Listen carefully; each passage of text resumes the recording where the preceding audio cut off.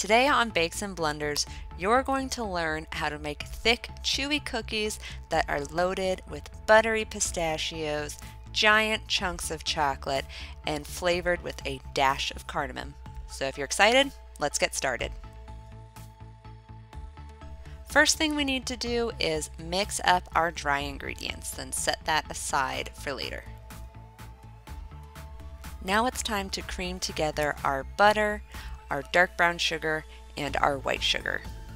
Keep your mixer on the lowest two settings.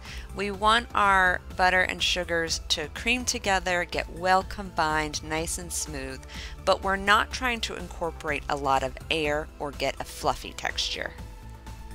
Then we can mix in our vanilla and then our egg.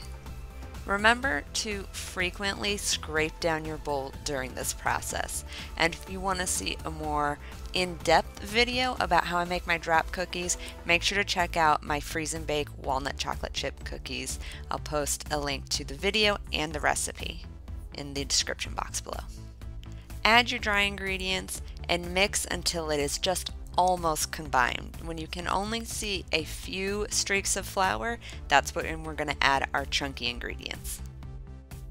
Add the chocolate chunks and the pistachios and mix until only just combined. You'll find the recipes used in this video in the description box below. Now it's time to scoop our dough. I like to use a size 20 cookie scoop to portion out my dough. For me, this is the perfect size. Just use your scoop to portion out your dough onto a tray because we are going to be freezing it soon.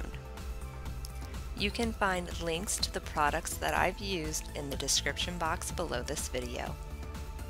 Okay, now that our cookie dough is all scooped out, we are going to make our cookies look gorgeous by topping them with chunks of chocolate and chopped pistachios. There's really no rhyme or reason to this process. Just chuck a couple of the chunky ingredients on each ball of dough until it looks gorgeous and scrumptious.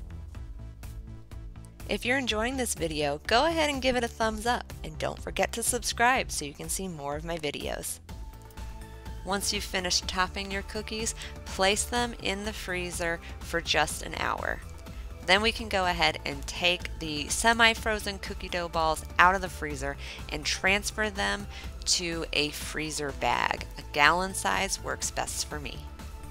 These cookie dough balls will keep in the freezer for at least up to 3 months. Whenever you're ready, just take them straight out of the freezer and bake them from frozen.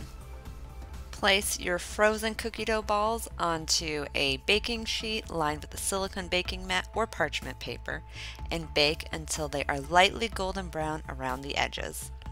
And as a little tip, whenever I try a new drop cookie recipe, I like to bake just a single test cookie first to find the optimal bake time for it. The first thing that hits you with these cookies is the cardamom. It's going to make your house smell so delicious and cozy. Then when you take a bite, you get the buttery pistachio, the gooey melty chocolate. It just comes together in this luscious, delicious, decadent cookie. Thanks so much for watching my video today. If you enjoyed this one, don't forget to check out my cookie playlist, which is on the screen right now. Happy baking, and I'll see you in the next one.